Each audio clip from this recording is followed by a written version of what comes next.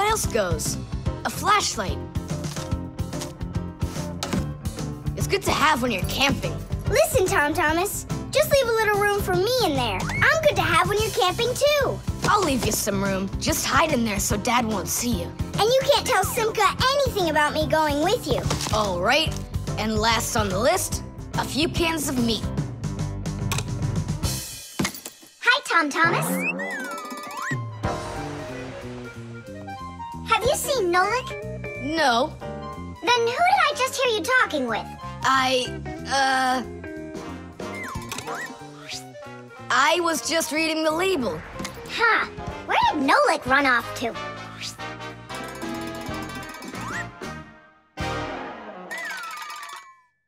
Simka, do you know, how come these cans have no way to open them so you can taste what's inside? What do you mean? Don't you know what makes canned food special? It comes in a can. The thing that's special about canned food is that it can get stored a long time without spoiling. You see, meat and vegetables spoil when harmful bacteria start multiplying inside of them. So, if you can get rid of the bad bacteria or stop them from getting into the food will last a long time. That's why jars and cans are sealed very tightly.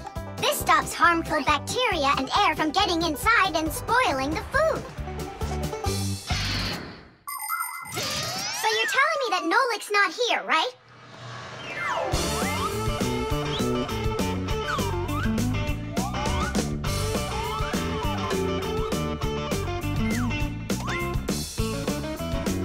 Huh.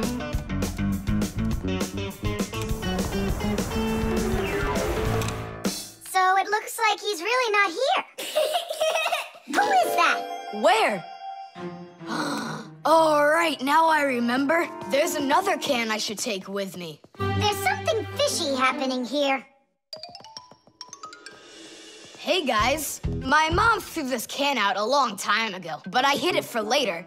I knew I'd use it someday. And who were you talking to when you said guys? Moi? You're here and I'm here, and that's two of us. Look at this great can I got. There's nothing great about it. Put it down on the floor. You see? What? Oh, it's crooked, and so what? So what?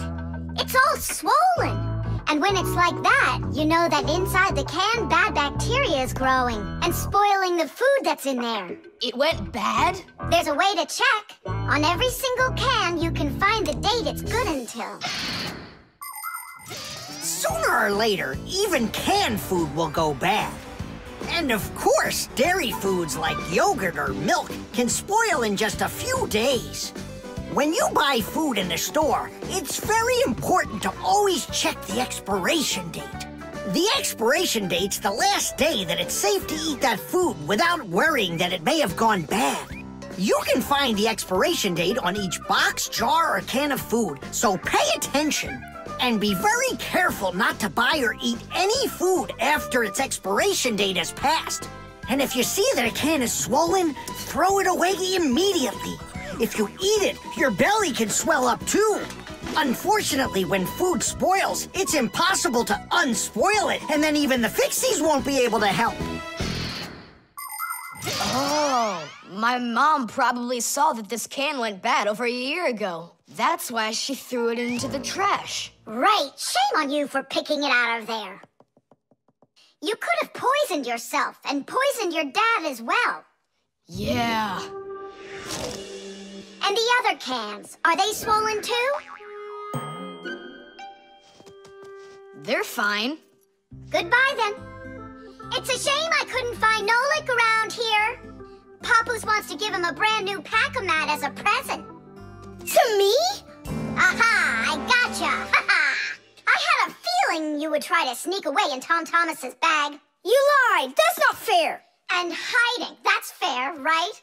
Tom Thomas, are you ready? I'm ready. Great, then let's get going.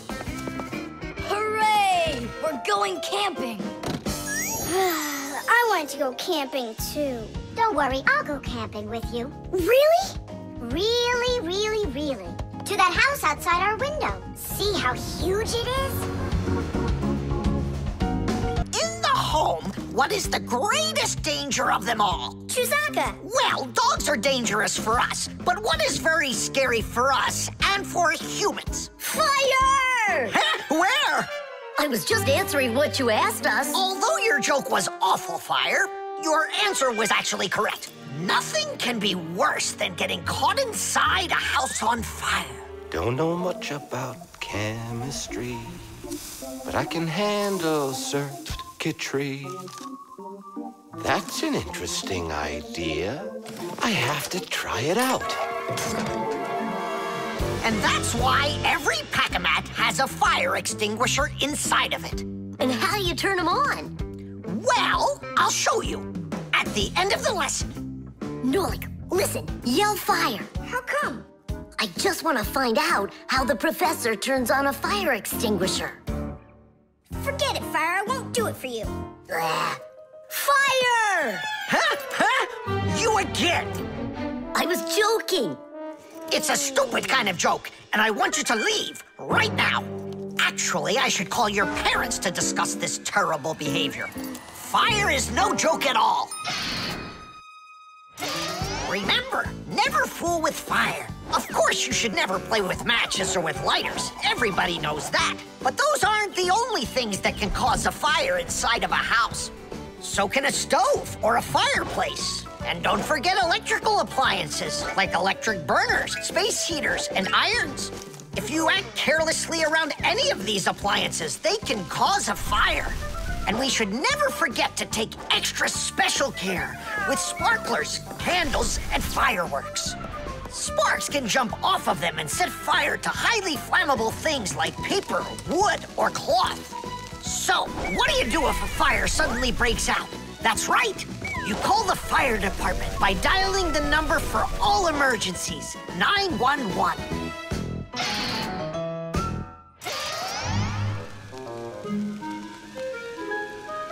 Huh? What's going on?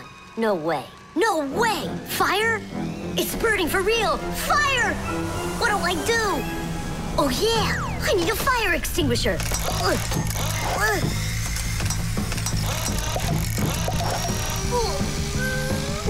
Where are you?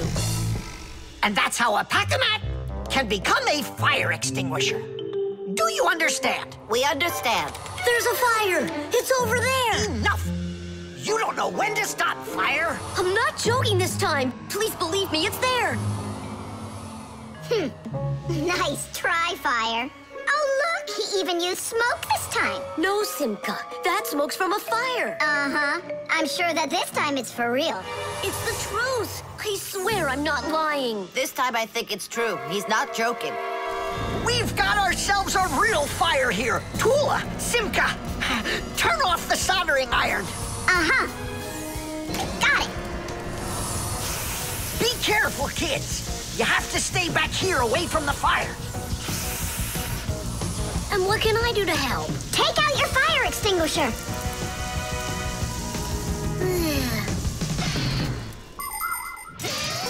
Long ago, people used to put out fires with just water or sand. Today, people also use fire extinguishers. Fire extinguishers are cylinders with hoses. They're usually painted red, so they're easy to see. The cylinder is filled up with a special powder, or foam. If someone needs to put out a fire, they point the hose at the fire, pull out the safety pin, and squeeze the handle. The foam or powder shoots out of the extinguisher and puts out the fire. Our fire extinguishers are just too small for this fire. We have to find Professor Eugenius to put it out. I already did. All right, where's the fire? Ah. Ooh. Hooray! We put out the fire! You Fixies are just the greatest. Thank you. You saved the whole laboratory. Not at all, colleague. If not for you Fixies, I can't even fathom how this could have ended. And what I'm wondering is how the fire got started at all. Fire? I had nothing to do with that. Yeah, sure. Then who was yelling, fire, fire? You know what? Maybe it was you that set the fire. Well, if that's what happened, don't even think about coming back to school without your parents. Colleague, wait. It's all my fault. I didn't turn off the soldering iron. Forgive me. Now we know whose parents the school should be calling.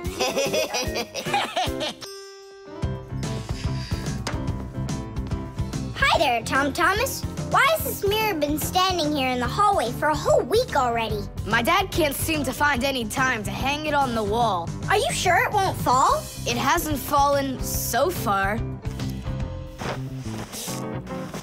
So, Nolik, do I look like Spider-Man? Ah! No, you don't look like him at all. Yeah! Hey! You can't climb on walls like Spider-Man. Yeah, I'm sure you can do it. I can do it. Just give your chewing gum to me.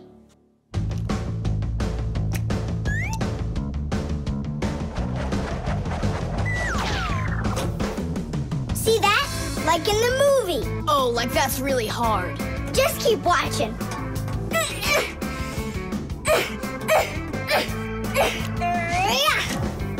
That's hard. Feast your eyes and see what the only spider Fixie in the whole wide world can do.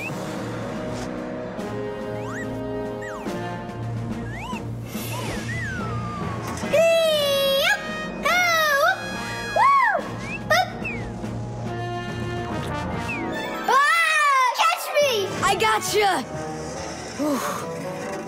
The mirror! Whoa!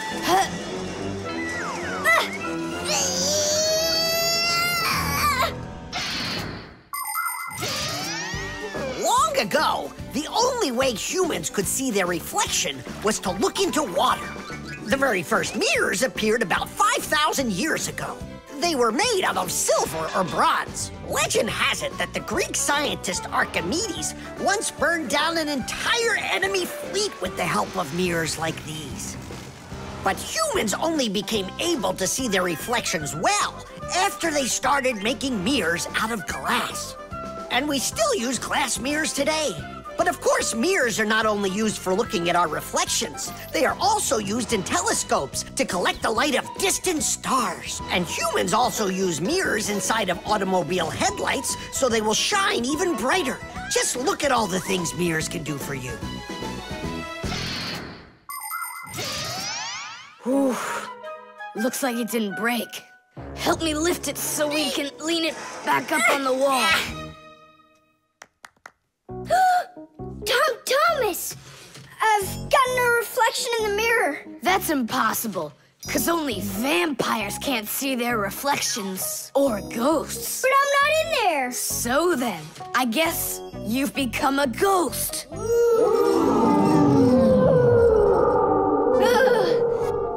not a ghost. I don't like them. Hey, what's all the racket? Did you guys get yourself into trouble again? Simka! Me and Tom Thomas were playing Spider-Man, and I turned into a ghost for some reason. Yeah, a ghost. That's silly. They don't even exist. Oh, you don't have any reflection either. Simka! You're a ghost just like I am.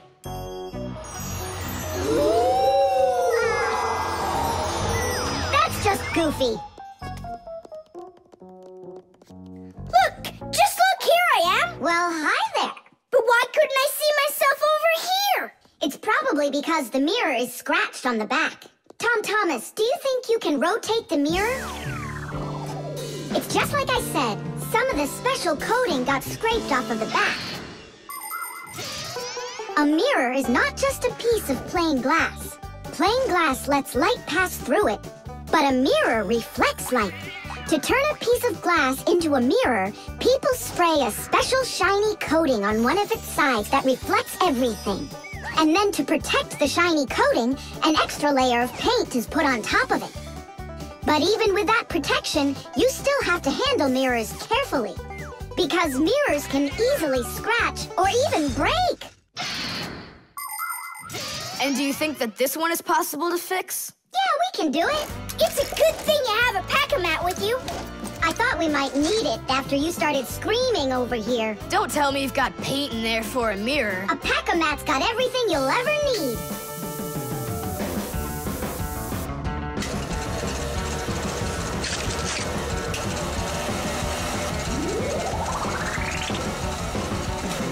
It's all ready. My dad's coming. Tom Thomas, what are you doing here? Checking if you hung it. Yeah, right. I'll definitely hang that mirror on the wall soon. Like tomorrow. Or next week. Oh, Tom Thomas, that door of yours squeaks terribly. Yeah, and it's not easy to open either. Well, that's because the hinges are rubbing. That's why your door is not working right. How can I fix it? Just reduce the amount of friction. How? With some oil on the hinges. I can do it for you because I've got a pack-a-mat. All right. Simka, can I help you? Sure you can. Wear the pack-a-mat, all right? Friction is the force that tries to stop something from sliding or rubbing smoothly against something else. Rubbing can make things wear out quickly if there's a lot of friction. If you want less friction, you need to put something on the parts that rub against each other, like oil. There are special kinds of grease used to keep clocks and wheels turning smoothly. And for skis, a special kind of wax can be used to make them go even faster. That's it. Now the top hinge. It's all done. Go ahead and check how it's working. It's not squeaking. I told ya. You guys are the best. I gotta go. Go where? I'm gonna go sledding. Maybe you'll take me with you? Sorry, Nolik. You don't have a sled to ride on. I'll see you later. Simka, should I grease the saucer? What for? It'll slide down the hill just the way it is. Ah, okay then. Wait here for me, Nolik. I'll be back real soon with a surprise for you. Yeah, oil slippery. I know what I'll do.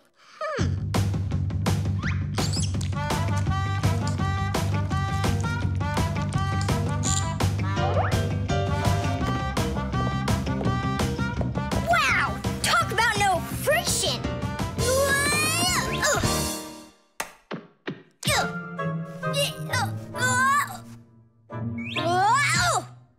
Hey, anyone?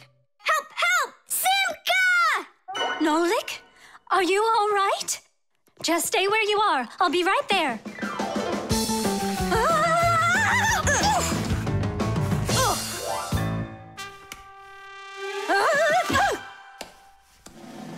Papoose! Help us, please! Who called for me? Help is on the way! Hey, what are you up to? Grandpa, stay away from here! You'll fall over. Huh? What did you say? Stay where you are!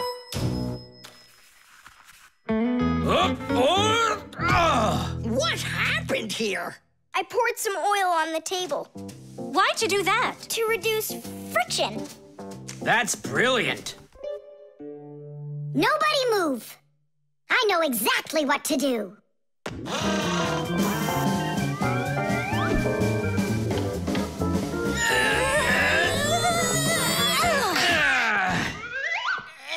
And what was the problem you had with the friction? I want to see all of this oil gone in 5 minutes.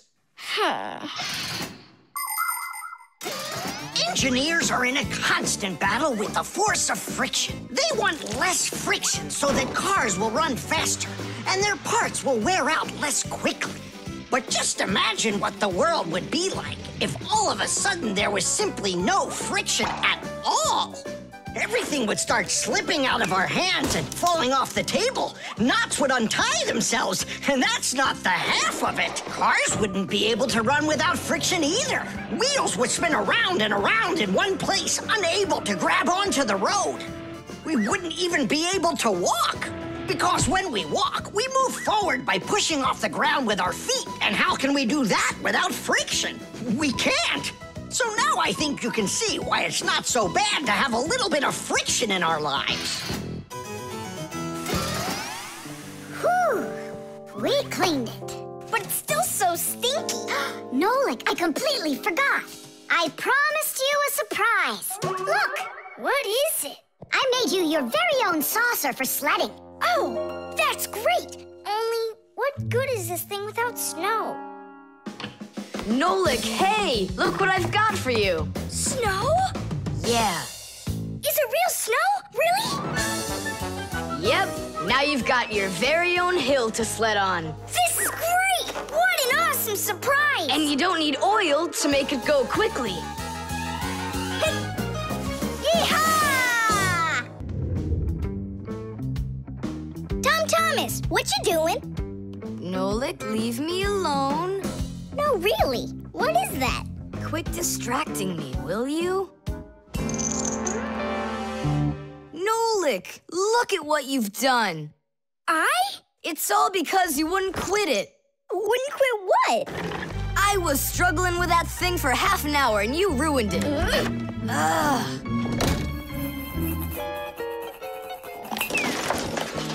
Whoa! Ah! Oh! Hey, Tom Thomas, can you hear me? Tom Thomas, let me out!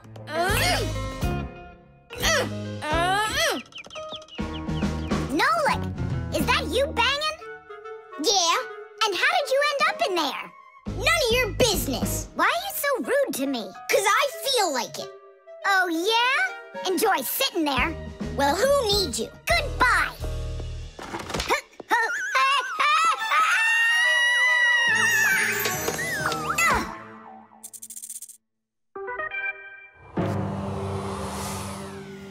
Oh, Simka, what happened to you? Did you bang yourself? And so what?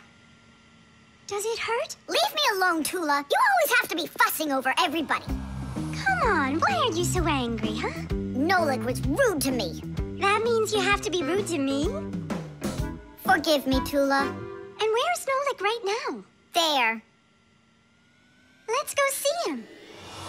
Nolik, it's Tula. Are you all right? I'm fine. Why were you so rude with your sister? 'Cause Tom Thomas was rude with me.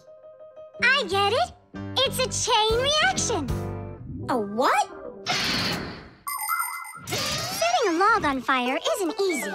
But it's easy to light a match. Use the match to light kindling, the kindling to light a twig, and the twig to light the log.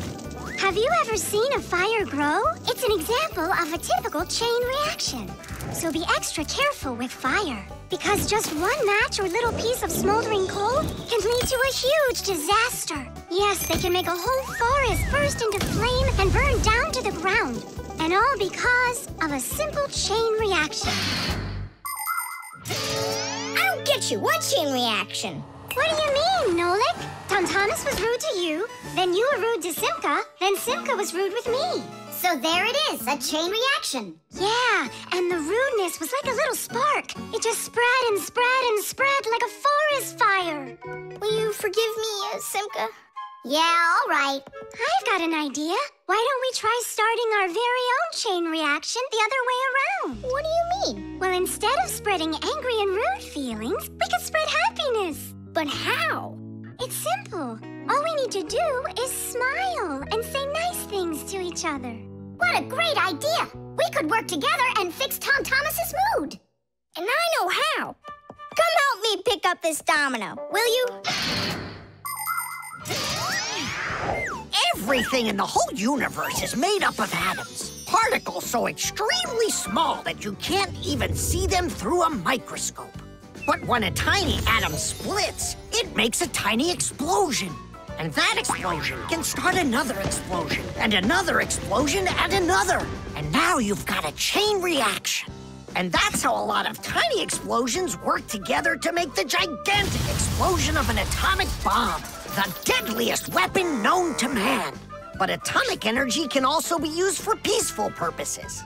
For example, nuclear power plants use this energy to produce electricity and hot water. And nuclear-powered icebreakers can break through the thick Arctic ice so ships can sail on their way.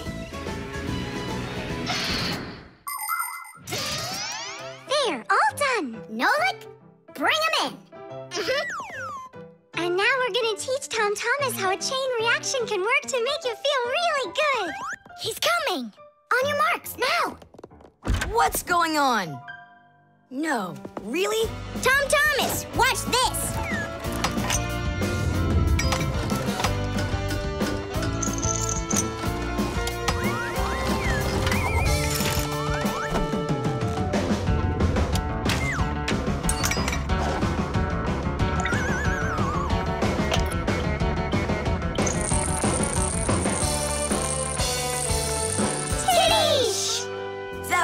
totally awesome! I can't believe what I saw! How did you do that? It was just a chain reaction. What? A chain reaction. It's about me. Fixies? It's Chusaka. It sounds like she's angry with us. I wish I knew what that mad dog was thinking about. I'm thinking about you. You better hide or people will see you. I'm leaving. See you later. It's going to rain. Chusaka, I have no time to play right now. I'm not playing. His feet are gonna get soaked. Tom Thomas, I'm off. Don't be late. Chusaka, that's enough. No, I need to go to school. He's got his math class today and he's leaving his math book. I'm trying to serve like a good dog, but no one understands me. Dogs have been serving people since ancient times, along with cows, horses, chickens, and other domestic animals. But of all of these animals, the dog was the very first. In the beginning, domesticated dogs looked like wolves. Over time, they started changing and were developed into dogs of many different breeds, from big shepherds to tiny chihuahuas. So a dog is not only a human's best friend, but his very first friend as well. What is that smell?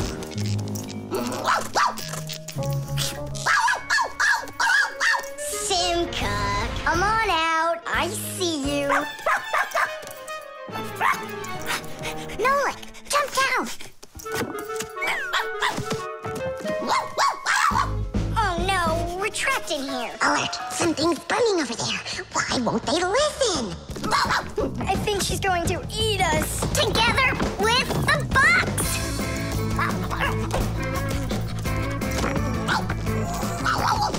We're done for. Oh. Come on, look. The outlet is sparking. Oh no, something must have broken in there. Are we going to fix it? Kids should never touch outlets, and you know it too. It's forbidden. Then how do we fix it? Go find Papoose, and I'll stay here and wait for you. But where's Papoose? I know where he is. I don't know what she's barking about, but I think Chusaka wants to help us. Then come on, Chusaka, help us. Woo!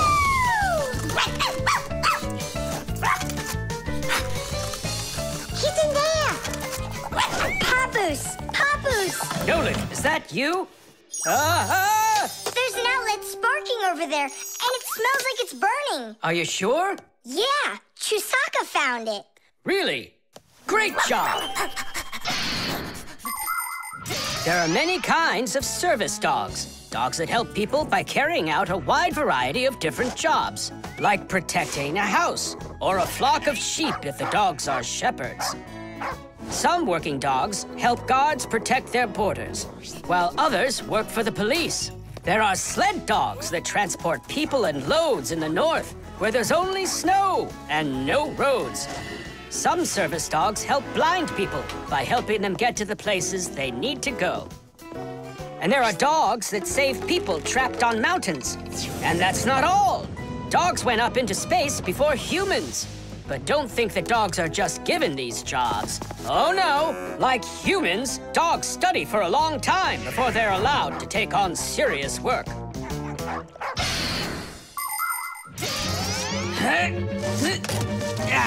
That's all. There won't be a fire, not today. Hooray! Well done, Chusaka. You're a real service dog, no doubt about it. Yeah, I'm working. I'm a real service dog. Chusaka, go away. I've had enough of you already today. Don't say that, because this working dog just saved your house from burning down. What do you mean? She smelled smoke coming from the outlet. It could be that Chusaka means well and wants to do the right thing, but nobody understands her. That's a bit hard to believe. Then what's this book? Oh, my math book. That's where I left it. Remember how Chusaka wanted to make you take it to school this morning? You're right. Atta girl, Chusaka. Well done. What a rain. My feet got wet to the bone. But this morning, Chusaka tried to get you to wear a different pair of shoes. That's something. I should listen more closely to this smart little dog of ours. Finally, they understand me.